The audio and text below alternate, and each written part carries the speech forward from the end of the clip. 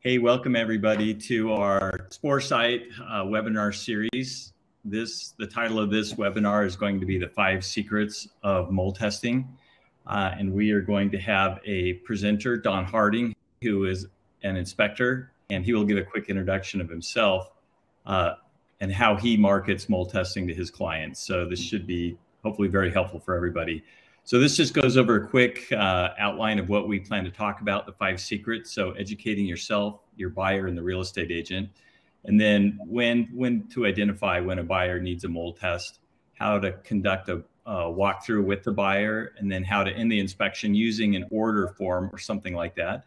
And then how to integrate the Sporesight reports, marketing assets, and training programs. And training programs will be webinars such as this. So here's myself, Jim Bates. I'm the sales director for Sporesight and also was the kind of initial builder of the concept and working with home inspectors. As I mentioned, Don Harding, he owns National Bureau of Home Inspectors. So I'll give a quick introduction to Sporesight. You guys probably know most of these things already, and then Don will get into his presentation. So as we got our artificial intelligence working to identify and classify and count mold spores and indoor air particulates, the next part we identified working with home inspectors, and our goal has been to make your lives better. There's several ways that we do that, but that's the all-encompassing goal that we're trying to achieve. So part of that is helping you earn more money on each inspection or ancillary services and provide a valuable service to your clients.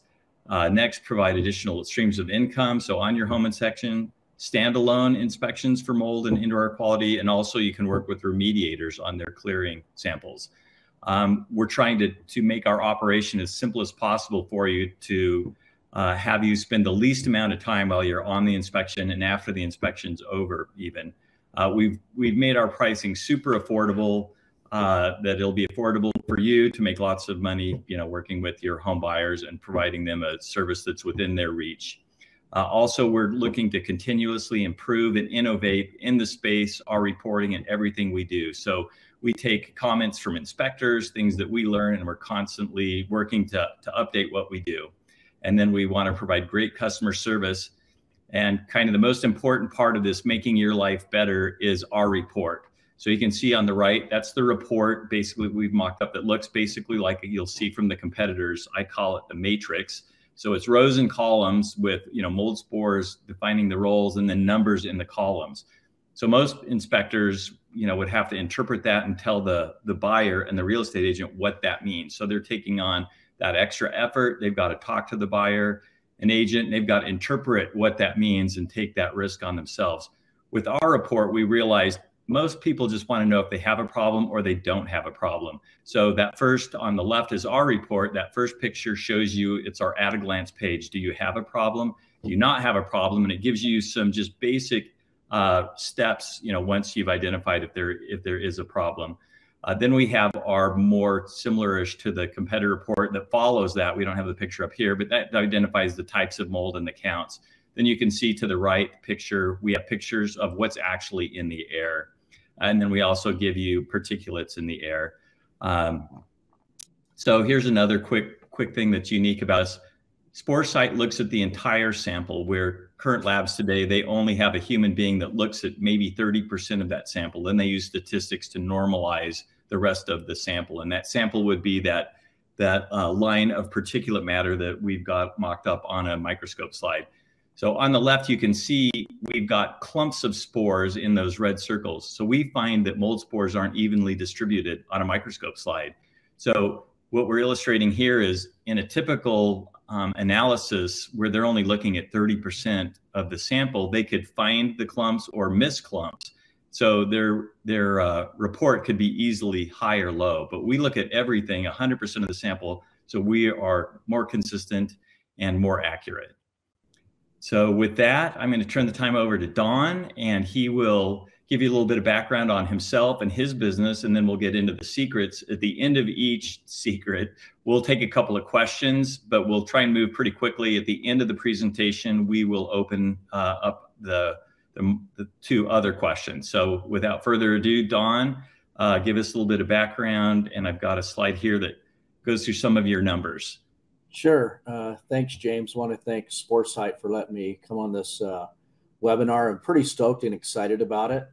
I've been in the home inspection business for 25 years. I've run about 8 home inspection companies, and also I'm involved in the National Bureau of Home Inspectors. What we do is we help inspectors increase their revenue up to 40%. And part of that is mold. And so that's why I'm so excited about this, to be able to talk with you and explain what I've done in the past and what we're doing right now. So I think I'm going to go right into it.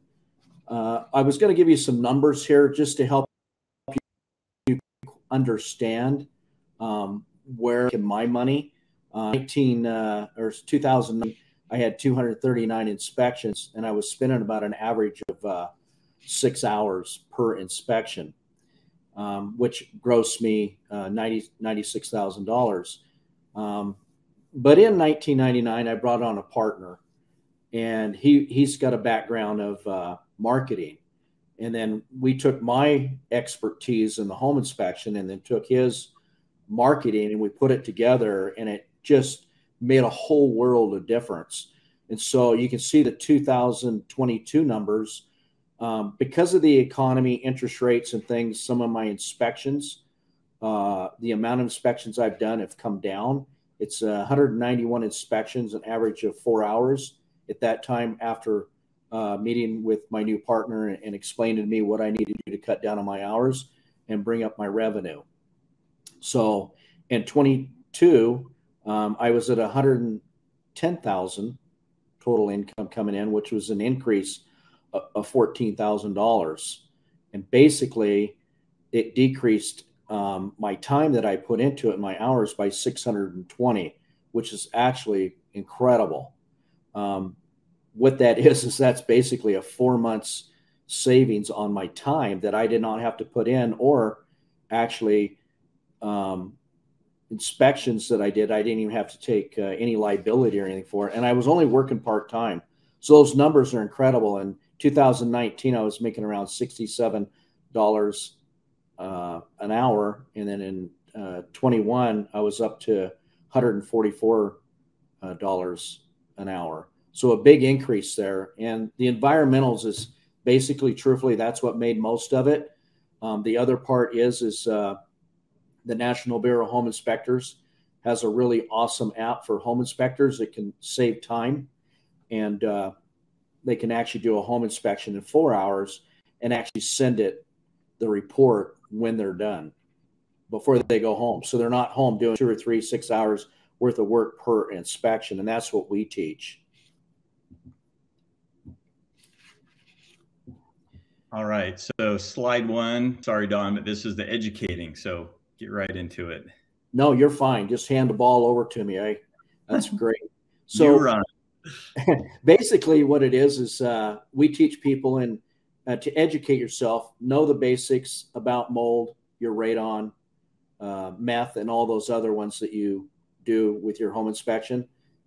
And you can educate yourself. And there's another presentation here, it looks like, that will name a few places that you can go to get educated on mold and meth and stuff like that. But you got to know the basics, right? You've got to know a little bit about mold. You've got to understand it, and health issues and structural issues as a home inspector. So you need to know. And then I found out too that you need to educate your realtor. That's probably the most important. I mean, you've probably gone as home inspectors, right? We've gone to a home inspection, we do our walkthrough, and then we got a realtor that we're talking to the buyer about mold, meth, radon, and so on. And a lot of times the realtor will say, no, I don't think you need that. You know, they think it's the benefit of the buyer, but actually it's not. It's actually helping the buyer, helping the realtor, and also the home inspector. A lot of it's liability issues and stuff like that. But you need to educate your realtor to let them know that it's important that we do our environmentals along with the home inspection, because basically we're protecting the buyer's investment and also their health. And we'll get into that a little bit further down the road here. Types of molds. So I've gone to a home inspection and we'll see some surface mold. Realtor will be there with a walkthrough. Oh, that's just surface mold. Don't worry about it. But we don't know that's just surface mold. That's why we do an indoor air quality test. And we can check what types of molds it is and if the mold is elevated or not. That's important. I mean, I've done tests. I've hundreds of tests, probably even into the thousands. You know, and that black mold, Stachybotrys, you don't know unless you test for it. I mean, if I could, you know, put my eyes on mold all day long and tell you what species it is and what type of fungi, I'd be worth a lot of money. But I can't tell you that. That's why I go to SportSite. They tell me that. Also, we just switched there. Sorry, Don. You're fine. So solve the problem, keep the deal on track. So figure out what's going on. You know, don't kill a deal. That's the first thing when I see a new realtor. I say, you know what? I don't kill deals. The house kills deals, but I don't.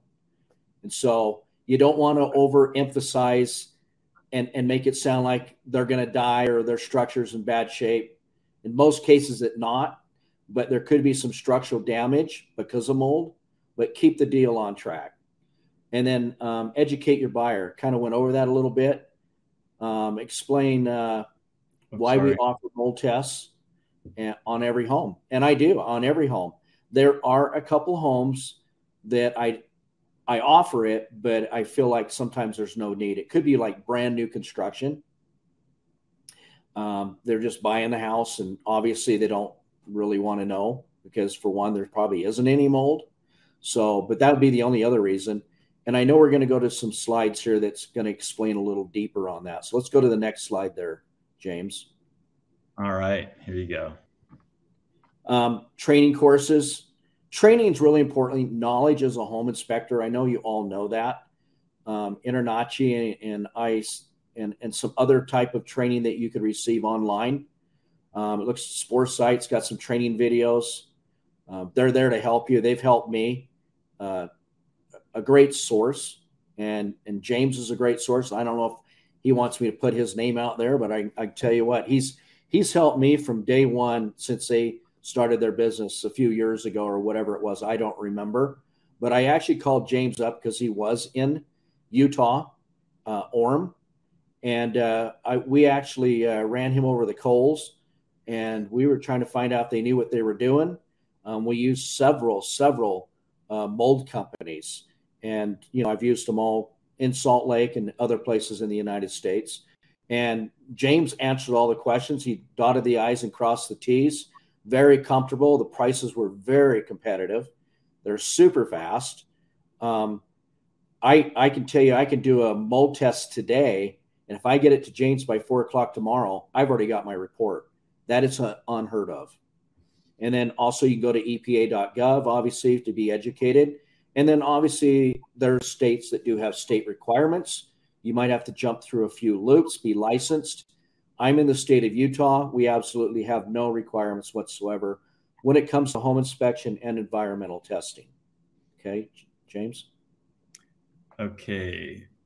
So I'm going to see if we had any couple questions in the chat channel.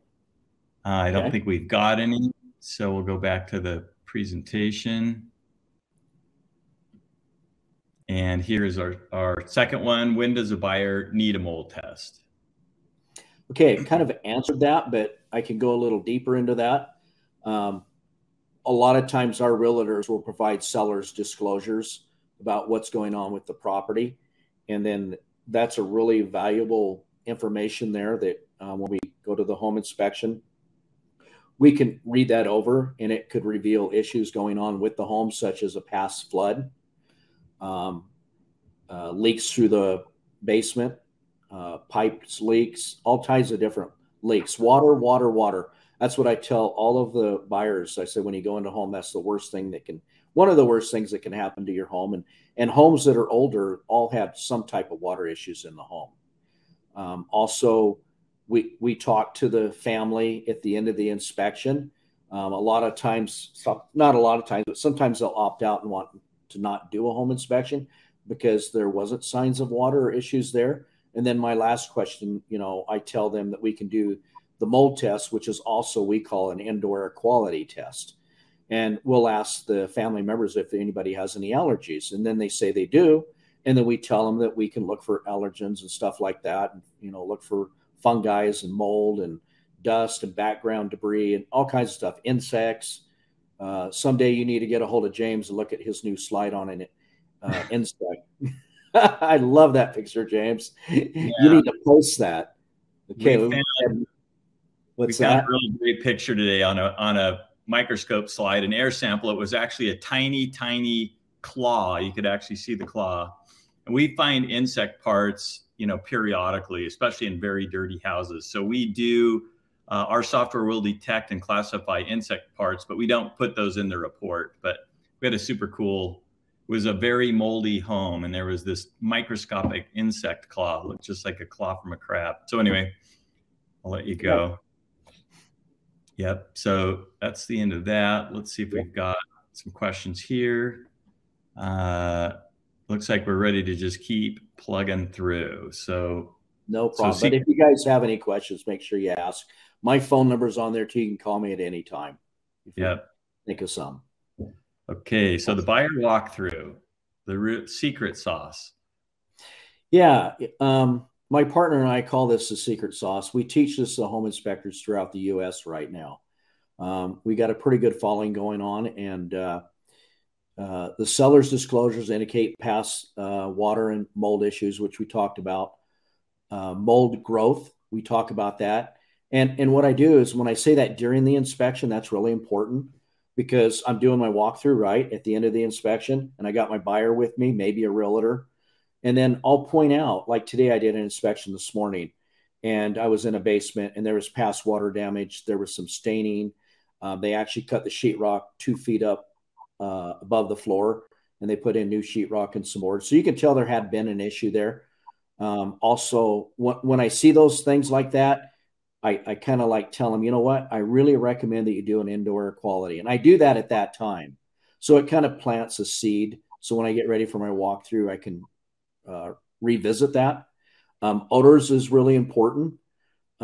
We do crawl spaces here in Utah. We got a lot of basements. You smell musty, moldy smells. You know, I automatically recommend that they do a mold test. And it's not all about the money. I got to tell you the truth, it's not.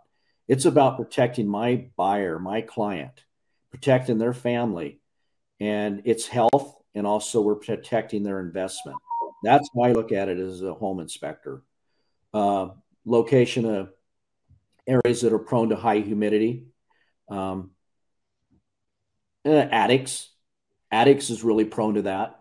I go to attics sometimes. I don't know if you guys have seen that, where attics are actually black, and it looked like there had been a fire in there, and actually the trusses and the rafters can be checked pattern, and then you can rub your finger on it, and it's just like burnt wood, charcoal, but it's not. It is actually dead mold that could get into the house. So that's another reason that you'd want to check for mold in the house, the indoor air quality. If it's an older home too, especially I say it was a little over 100 years, you know, and I asked them for the indoor air quality just because of the age of the house. Going back to the high humidity areas, obviously basements and crawl spaces. And that takes me into the last one here. Crawl space, mold spores can enter into the home, into livable space, especially when you have an HVAC furnace located in the crawl space. Most of the time, those ducts are pretty loose. Some of them on the older homes have that asbestos white tape. There's nothing really sealing the ducts up. The furnace is sitting there sucking air from that crawl space, pulling in fungi and mold spores into livable space. And so as a home inspector, we do not test the crawl space unless we're asked. We only test the livable space. And so most of my inspections I do with the crawl space, I usually get the mold test just because of that reason. People are worried about their health and their small children and grandma. Okay. Right. So like in an attic or in a crawl space, you could do a surface test that you would just do the air testing in the conditioned livable space. Correct. Right. Okay. I don't think we have any questions. Jim, so let's, yep. We actually do have questions if you look in the host chat. Let's see. Am I not looking in the host chat? Sorry, guys. This is my first presentation. So I've got chat, host. Okay, we do. Because I was, last time I went to the private one. Okay. Oh, so that's just you guys. I saw your names there and I didn't realize that was not coming from inspectors. So let's go down. Start with this last one. Ben asked, final question, is the airflow on the Spore Sight air pump adjustable? And that is, so the pump that we sell with the starter kit, I call it the egg, and that does not have an adjustable airflow, so it's not calibratable. We will be coming out with our own pump in July, which will have a calibration. But that starter air pump, it's just designed for home inspectors who aren't currently doing mold tests, air tests, that they have an inexpensive way to get started. So it's really important with that pump to keep the batteries fresh. So each job, you're sampling at the same volume of air. And those pumps are calibrated at the factory, so they're plus or minus just a little bit. But we do encourage inspectors, once they get going, to figure out what kind of pump they want. Do they want a pump with all kinds of features that's battery operated, or can they use a less expensive pump that's a plug-in pump? So that's a great question, and I appreciate that, because we encourage guys to step up to nicer pumps once they realize, hey, this is a great business to be in, and we're gonna get serious about this. So I do want to put an input there. So when it comes to the pumps, it only takes 2 jobs to pay for your pump at a $250 pump, and that's what I use. Right, you've got the Zephon Z-Lite, I believe. I do. So that's a great pump for about $230. Zephon sells that pump. And then you can go all the way up to pumps that are $850 that are auto calibrating. And so it really just depends on what your use case is and what you want. But yeah, Don's been using that Z-Lite pump for years. So I have a couple of them. Yeah. It works great. What's nice about it is I was using a local lab here in Utah, and we went with Spore Sight, and we went down to 5 minutes to 15 liters on our pump. And it's actually saved me some time. We were doing 10 minutes. So that was 30 minutes with 3 cartridges. So, versus 15, the way we're doing it now with Spore Sight. Right. So our sampling procedure is a 5-minute sample at 15 liters per minute. And that's what our little egg pump is calibrated to. And that's what we want inspectors to use. When you do long samples, you can overpopulate the air particulates on the gel pad inside that cassette. And once something's on that gel pad, nothing else is going to stick to it. So if you oversample, you'll have things start bouncing off the gel pad. So we won't get an accurate count. So we want you to go 5 minutes at 15 liters per minute. And I just want to say one more thing there, James, with the Traxi PosiTrack. PosiTrack, I got it backward. I love those because they do have the gel. I was using another cartridge that just basically had a piece of Scotch tape in it. That's what I call it, as the slide. And things bypass that and don't stick to it that well, especially in cold weather. I've noticed a difference with PosiTrack, that the cold weather actually it does a better job for us. That's awesome. Yeah, you hadn't told me that, so it's good to know. Okay, yeah. That next question up, Ben is just saying thanks so much for sharing your experience with us. To paraphrase, his question is, here in Georgia, we have a ton of humidity.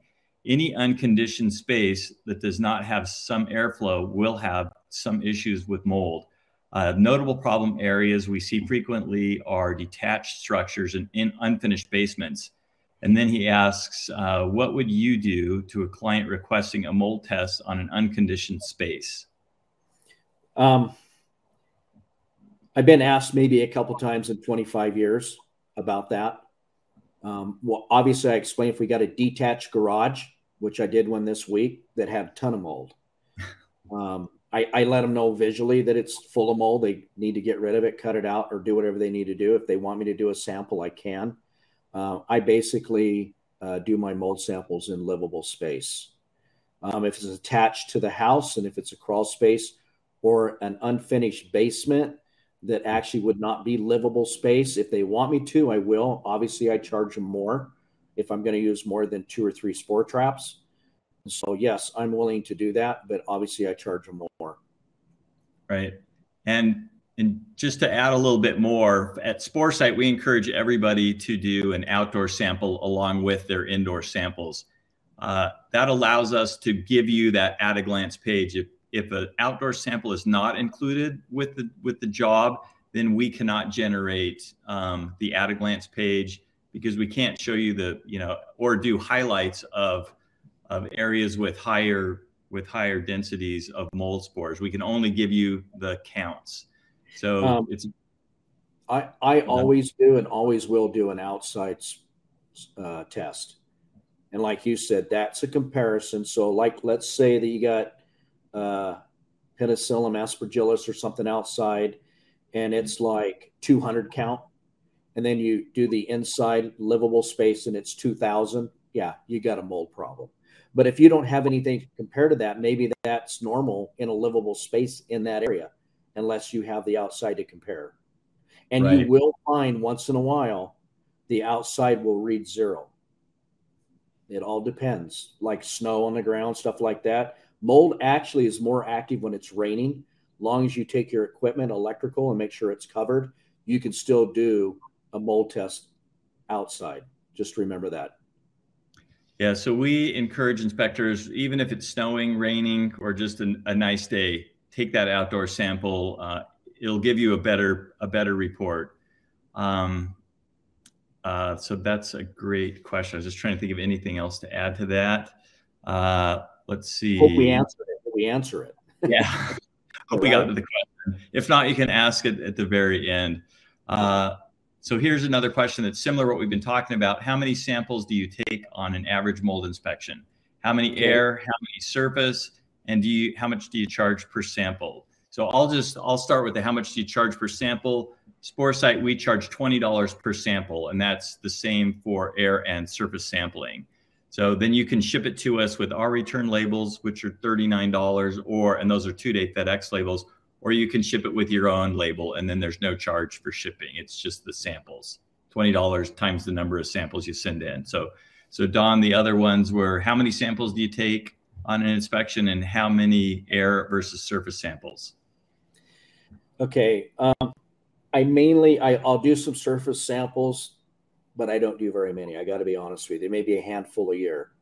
A lot of times if we do a surface sample, it's because a renter is trying to get out of their lease and they're saying there's mold there and they want to present that to their landlord. If you do a surface sample, you're always going to find mold because there's mold there where you're doing your surface sample.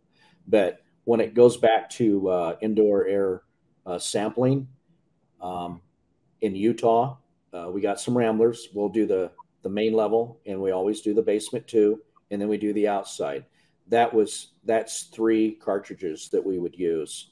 For that, we charge $295 for a quality test. Now, if they've got a third level, I'll ask them if they want to. Like it's split entry, there'd be a couple different levels, multi. You could do each floor. I can tell you this is from my training and everything that when you actually put your spore trap on your hose and everything, circumference-wise, it reaches out 500 feet. And so it'll do a lot of area. So that's like 1,000 feet, 5 on each side. So yeah, $295 with 3 spore traps. And then I charge $75 per spore trap after that. Hope that answers your question. Okay, so we'll do another question while we're here before we get to the final slide.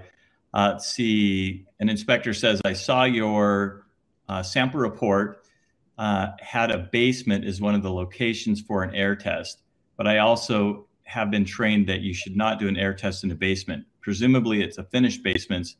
Would it be okay for an air test, but comment on finished or an unfinished basement? You want me to answer that? Yeah, I'll leave it to the pro. I do every basement, whether finished or unfinished. That's where you have your moisture problems most of the time, and people want to know what they're breathing. So here in Utah, our basements have a lot of furnaces in them, finished or unfinished. So right back again with the crawl space, you're actually pulling those spores right up through your heating ducts into your livable space. I always do a basement. Crawl space, we don't do crawl spaces here unless somebody asks us to do it. Most of the real estate contracts and the buyers are concerned about livable space and what they're breathing in that area. That's a great point. We had an inspection probably 4 months ago. It was in a small town in Utah, and it was an unfinished basement. So it was just the cement walls, but they did an air test down there, and there was a ton of mold. So the moisture was seeping through the cement, and then there was mold growth. So that's a great question. And sometimes mold is hidden. So I want to go through something real quick with you. So it's been a few years ago. I had a guy call me up from Eagle Mountain, Utah. He's a vet, and he has when I went over there to do just a mold test, I noticed, I kind of looked around. I don't do mold inspections, but I kind of looked around and found out that he had a 200-gallon fish tank. And then I went into his bathrooms and I tried the fans because I seen exhaust fans. I seen a lot of moisture on the windows, and those both were broken and didn't work. So he's home with 3 kids. His wife is working. He's not. They're all sick. And he's saying, Don, there's really something going on here. I don't know what it is. So I decided to do a mold test. So I ended up doing that mold test on that. And when I got my results back, it was 250,000 spore count of the Stachybotrys mold. I mean, wow. Whoa, where's this coming from? Because I didn't see anything. He's never seen anything. And so I said, you know what? I called him up and said, man, it's high. I know you guys are all sick and your kids are not even going to school. I said, I'll drive clear out to Eagle Mountain, which was about an hour drive. I didn't charge him, but I thought, you know what? I'm going to go find out what's going on with this house. So I searched flashlight, attic, everything. I couldn't find it. Finally, I went into the master bedroom, and inside there on the north side, there was one of those mirrors that you stand up like the women look at their shoes and stuff. I pulled that away from the wall, and it was just caked with mold. I mean, it was 3 to 4 inches thick. Holy cow. And I brought him and showed that to him. It was terrible. And it was only the footprint of the mirror, so you didn't see it. And yeah, he cleaned it all up and never heard back from him. I didn't call him back to find out, but I'm sure that took care of it. So that's just a case in point. You don't know unless you test. Yeah. Okay. So secret 4, how to end the inspection with an order form. Okay, first of all, explain to the buyers the importance of mold, meth, and radon. We do it all. Obviously, we're protecting their health. We're protecting their investment, and that's really important. We could go into all this and explain all the sicknesses and all that. I'm not going to do that at this time. Maybe another webinar that we might have to explain those. Mold,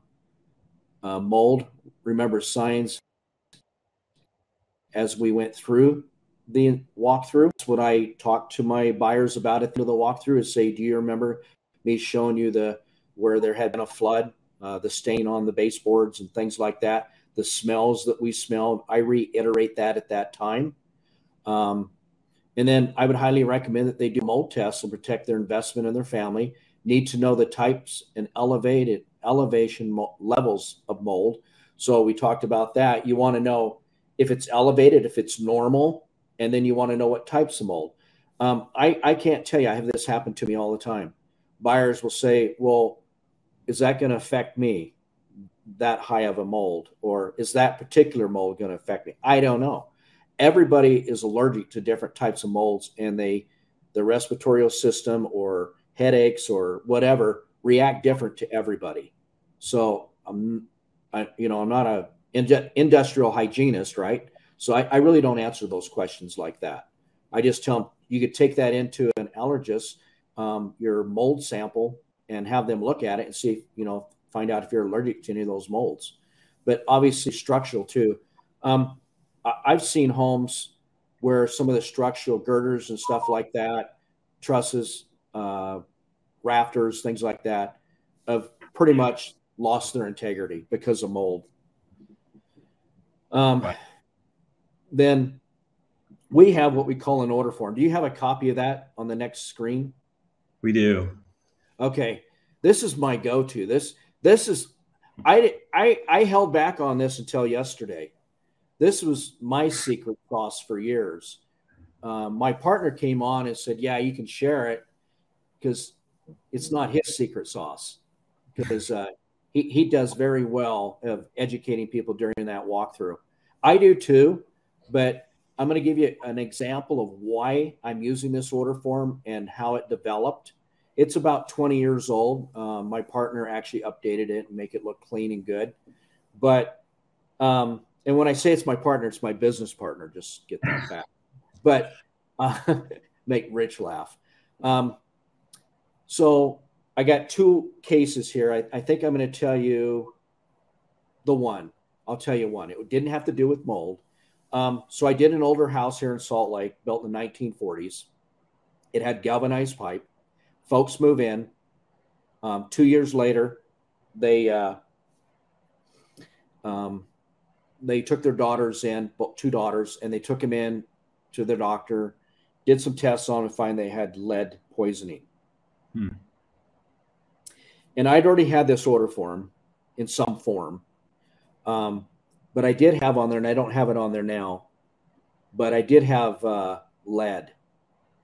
And you can put that on there too if you want, especially like lead in water and stuff like that. That's the reason drinking waters are now. We changed it. Okay. So we can test for lead. But what happened was she went to sue the realtor because they sold them a house that had lead in it, and now their kids are having some mental issues and headaches and stuff because of the galvanized pipe leaches lead. So you know that. And so the realtor called me up and said, hey, Don, did you offer that to them? So I went back through my paperwork, and guess what I found? I found my order form, and it was for that customer that went through there and checked off, no, I don't want water. I don't want to know about the lead. They didn't even do sewer scope. They didn't even do a radon, meth, or mold. I can tell you, I remember her not doing anything. So I sent that back then. I faxed it over to the realtor.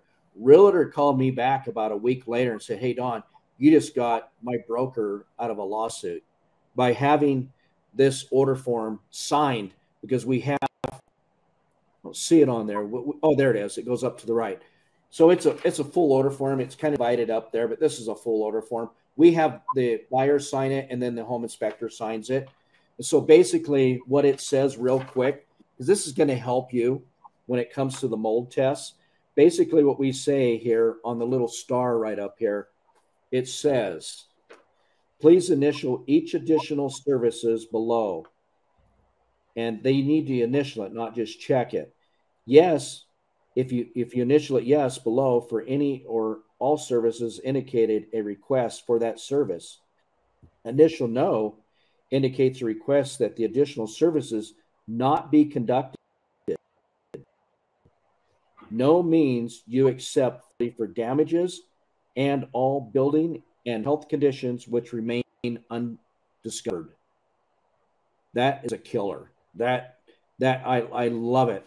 And not only that, it's a mental thing too for the buyer. They're saying, yeah, there's mold. I see it. We can smell it. But no, I don't care. So I'm going to say no to that. Or you got the ones that say yes because you mentally put it in there. Am I initially no to that, or am I going to initial yes to that? Well, I'm going to initial yes. Same thing with the other environmentals that are on here. So that is, I call it my secret sauce. Yeah. And it works. But you're willing to, James has a copy of that up there. I'm sure he can get you a copy of it. You can mix it up, change your name, change your logo, whatever you want on there. We don't care. Go ahead, James. Yeah, so that's great. I mean, it's nice, that you guys are sharing that, with our viewers, and that, they can look at this, modify it, use it how they want, but it can be a valuable tool, you know, in their inspections. So, and our goal at Sporesight is just help you be the best inspector. And as we said, you know, help make your life better in as many ways as we can. So I'd really like to thank Don for coming on here with us. The last one is just integrating Sporesight reports, marketing assets. So this is probably a good one for me to just review because this is more about Sporesight. So we have assets that we have provided on our website for you, like a brochure that you could use on your website when you're marketing, saying, hey, I'm offering mold testing services. So there's a report or a marketing flyer that will go through what they can expect with our report. We also have a copy of the report that you can put in your website to show people what they will be getting. We're working on some social media posts that you'll be able to post up. We'll do some small videos that would be great to put up on your social media, things like that. Also, we're going to try and put some marketing things together to help you network and provide some information to real estate agents and others. Also, you've got the other things like InterNACHI, ASHI, Working RE Magazine. We're members of all these things and we advertise with them, and they can be a great resource for you. So we encourage you guys to, you know, work with groups like that. So with that, I do have a finished note here, and I've got to say this. I've been doing this 25 years. I know I keep saying that. I know Rich is tired of it, probably James too. But I've never seen a mold report lie. So if I'm in a basement or a house, whatever, and I see mold and I know it's going to come in high, it always comes in high. You know what I mean? Because I've seen it and I've done the test and now the report. There are some basements or some homes that I do that I don't think it's going to come in high, and it does. But it doesn't lie, and those folks find out where it's coming from. That's really important. That takes a lot of responsibility off the home inspector, because if you don't do this, then you could be liable that you actually missed something that you couldn't see, although it might be there right in your front of your eyes. So that's why it's so important to do the mold test. Another thing too, bar none, Sporesight's report is the best you'll ever going to find out there. I've used them all.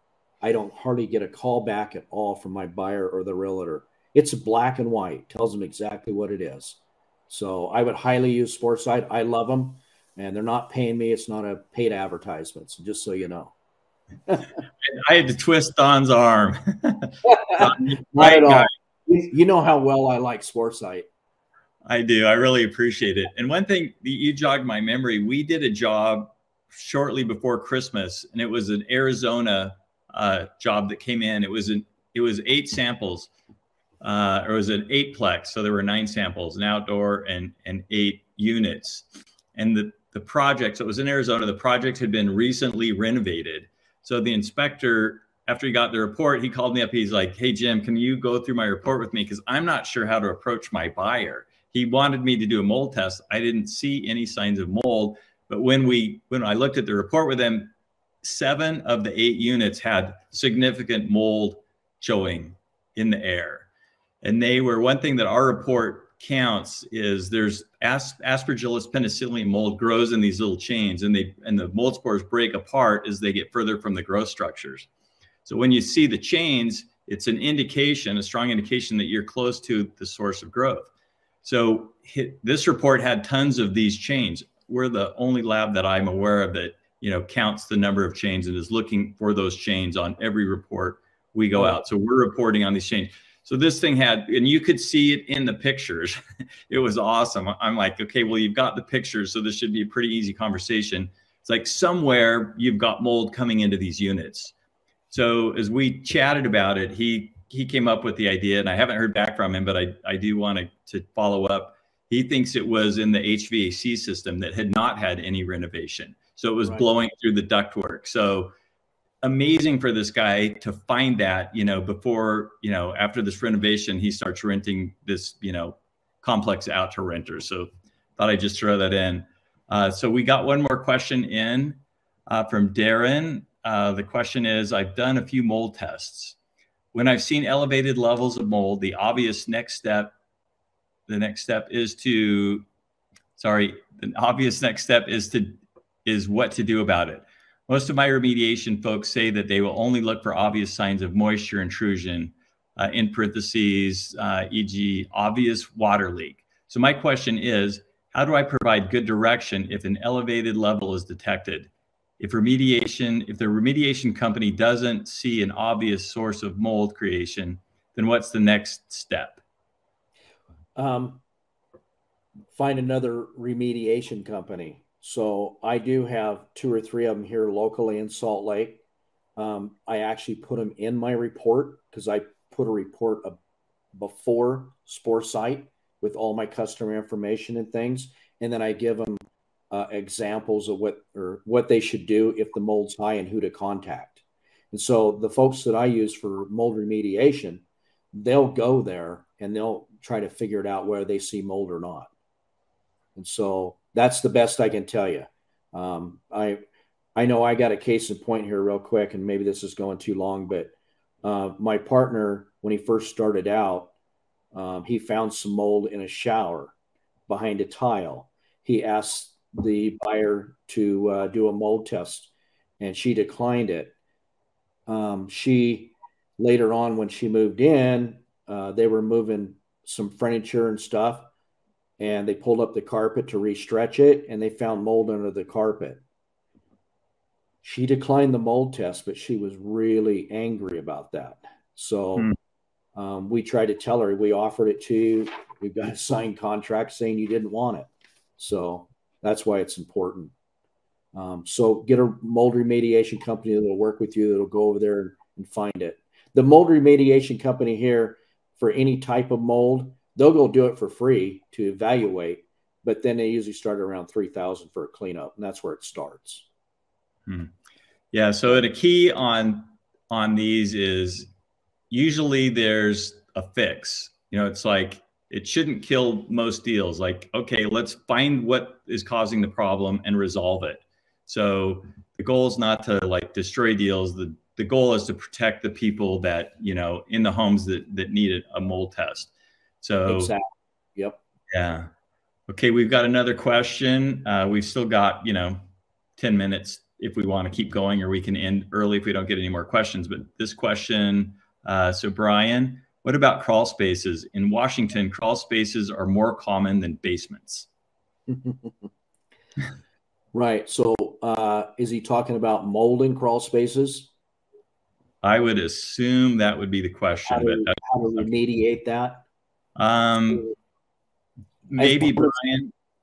Yeah, Brian, if you could put in the chat a little bit more detail about what you want, and we'll jump ahead and then we'll come back to that. So Don is asking, do you call it mold testing or air quality testing to the client?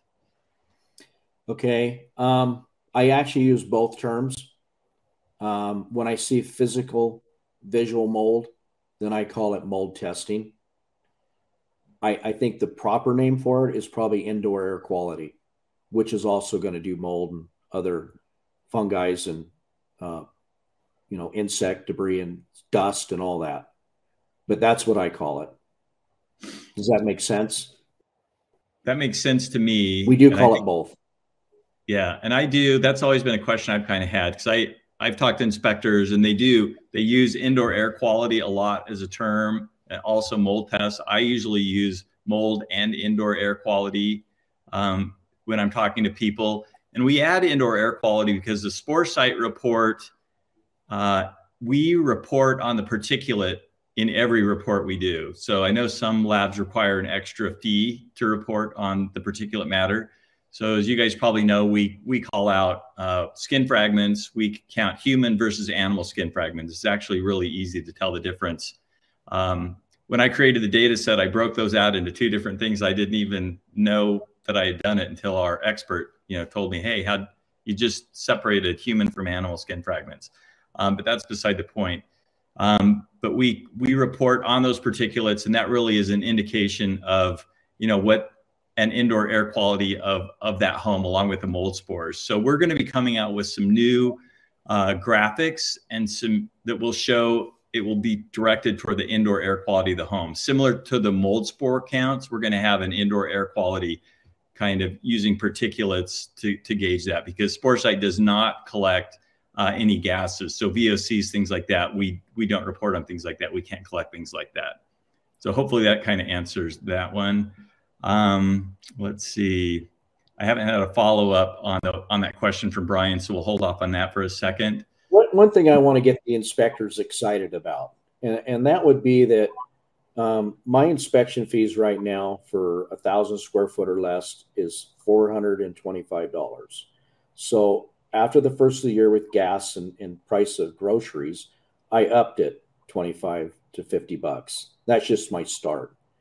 And I could go to a house and make $425. But when I add my mold, meth, radon, anybody want to call me up, I can give you my receipts and show you what I do. There's a lot of times I'll go out of that house between $5,000 and $16,000, or excuse me, 16. I wish it was 16,000. You'd be working for me, James. I would be working for you. 1,600. I just did one yesterday for 1,600. So what I'm saying is, yeah, it's about the money, but at the same time, you are protecting the reality of yourself and the buyer.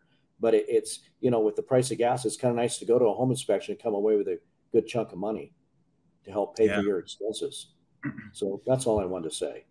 Yeah, a great thing when you provide, you know, people that need it, a home that needs it. I mean, it's a super valuable service, and you're only spending, you know, 15 minutes, maybe extra, call it a half an hour to drop off the samples, you know, at FedEx or something like that. So for minimal effort and cost, you can be, you know, providing this valuable service and, you know, getting a good bump up in the same amount of work, basically the same job, but you're increasing that revenue. One thing I thought I would add to that previous question that asked about indoor air quality versus mold testing, you know, so the one thing the mold testing is really trying to identify is there, you know, some kind of a water issue or moisture issue. So they're both good to use and define that. So I'll leave that one at that. So Bob asked a question, comment on testing for meth. So I'll lead off on this and let Don comment, but at SporeSight, we don't have any kind of meth reporting. We don't detect that. So I'll let Don answer the rest of that. So what I would like to tell you on that is here in Utah, we do a lot of meth tests. I would suggest that you would call me, National Bureau of Home Inspectors. We have 7 inspectors in Utah, and we do all our mold tests through SporeSight, and then our meth is through another lab. So if you want to know more about how to test or where to get kits, give us a call. Okay. Let's see. Terry asked, do you find pathogens other than mold? So it's probably a good one for me. Right. So pathogens, I'm not very good at what that definition is, but I would say really no. We're not looking for anything other than mold and air particulate. So things like bacteria or, you know, something like that gets so small that we are not looking.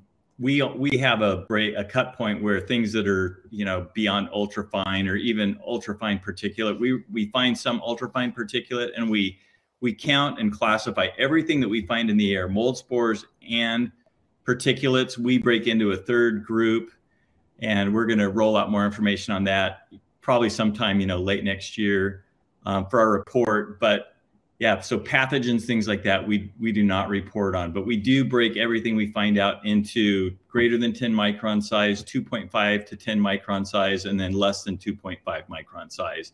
And the air sample, once you get into the less than 2.5, we collect a lot of that, but that becomes so fine that the air cassettes don't count everything. Some of that blows around the sample surface. So we get a good count, but not a perfect count on that ultrafine particulate. But then we do count everything and size it. So I don't know if that helps with that answer, but yeah, so no pathogens. Okay, so here's some follow-up on the crawl spaces. Sorry about that. Are you referring to the test crawl spaces? So Brian says, yes. If we should test let's see. Should we test? Yeah. If we should test them, if they are super common, since Washington is such a damp state in general. So I guess he's saying, should they test the crawl spaces, because there is so much, dampness in Washington. So would you do, so you've got a super damp crawl space. Would you do a test down there? Or what would you do? I only do a crawl space if I'm asked to do one. I particularly choose not to, because I'm doing livable space above it, and those fungi and molds are not getting into the livable space. Although I do crawl in a crawl space that is over 24 inches. Sometimes I'll get on my belly and crawl around, but I visually can see it. A lot of it grows on top of the soil or onto a cellulose product such as wood. And then I take pictures and I report on it that way. The only thing that I have a concern about is if you're going to go start doing crawl spaces, you're going to end up with a lot more mold spores and fungi and stuff. And those are going to start killing deals. I report it this way. I visually do it, take pictures, and recommend further evaluation by a licensed professional. That's how I handle my crawl spaces. I've only had one in 25 years that asked me to do a crawl space.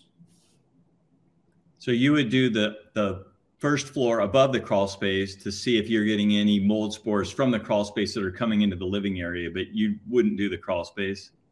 No, I don't, because I'm putting a hurdle in front of this deal.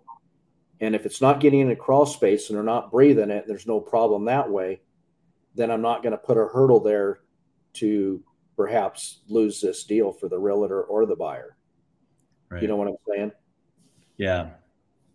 Okay. Looks like question is, what if they don't have a basement?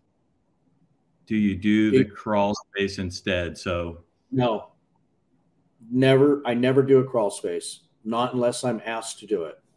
And if there is a crawl space and I can physically get in it, I inspect it and I take pictures and I report on it that way on any fungi that I actually see. And I've talked to, go ahead. I've talked to inspectors, and if they've said, and again, I'm like, not the super expert on these things, but they say, if I see something like in a crawl space, if there's a mold, I would take a surface sample, not an air sample. That would probably be a good idea. So, all right. That wraps it up. Thanks, Don, for being here. That was great. And thank you. I appreciate you guys and let me come on here, and hopefully we have many more of these. Yeah, for sure we will. Thanks, everybody, for attending. You can reach out to myself, or George Dooling is with us. So I've got his phone number and his email. So feel free to reach out to us or Don with more questions. Thanks very much. Thanks. End of the session. Bye.